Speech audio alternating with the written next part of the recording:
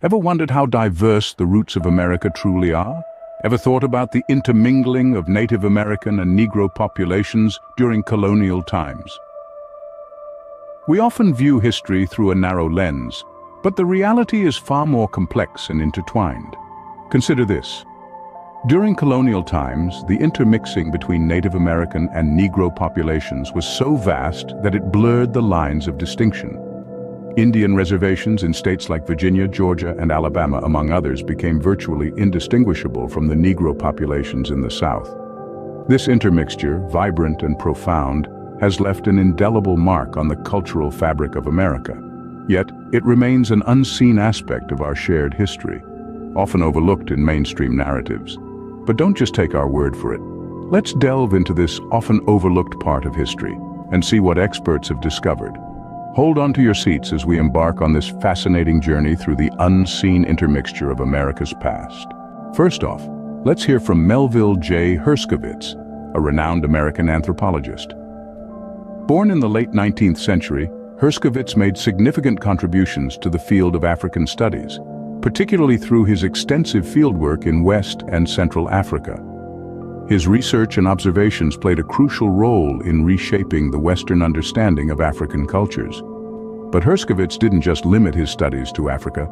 He also turned his scholarly gaze to the Americas, where he noticed a significant intermixture between Native American and Negro populations. According to Herskovits, this mingling was so substantial that he boldly stated, "The Indian has not disappeared from the land, but is now a part of the Negro population of the United States." A statement that challenges common perceptions and demands a deeper exploration of America's complex racial history. A profound observation, don't you think? Now, let's turn our attention to Gunnar Myrdal, a Swedish economist, sociologist, and politician. Myrdal's work was pivotal in shaping the conversation around race relations and social policy in the United States. He published an influential book titled An American Dilemma: The Negro Problem and Modern Democracy in 1944. This book became a landmark study on the challenges faced by foundational Black Americans. But that's not all. Myrdal also shared some keen insights into the relationship between Negroes and Indians. He observed that their equal social status fostered intermingling. This was not opposed by the whites, who seemed indifferent to it.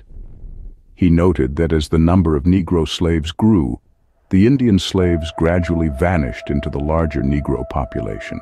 In his words, whole tribes of Indians became untraceably lost in the Negro population of the South. Quite a revelation, isn't it?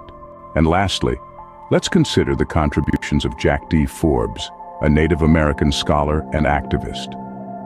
Distinguished for his profound contributions to Native American studies and environmentalism, Forbes' work was instrumental in reshaping our understanding of Native American history and culture.